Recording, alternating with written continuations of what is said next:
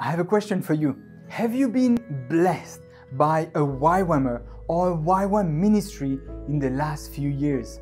It is my case. I've been saved through a YWAM ministry in Geneva a few years ago. I received Christ in my heart, I raised my hands, and I became a missionary.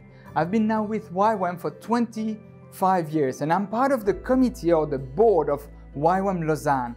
And for several years, we have been dreaming, thinking, praying for the expansion of YWAM Lausanne, as the base has been full of young and young adult people from around the world, and we need to grow, that is for sure. And then we have thought, how could we use the land that we have? And we dreamt of having few houses built in order to double our capacity.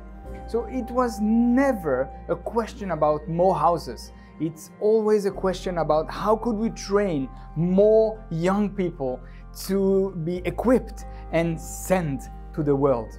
And now, how could you give back what you receive as a gift? Could you be partner with us? Maybe of course on prayer, but maybe financially, for our dream to come true, to double our capacity of training and sending young people around the world. So check our website, please give something financially. We desperately need your help, as the first YWAMer will enter the first new house in about few weeks' time. So thank you so much.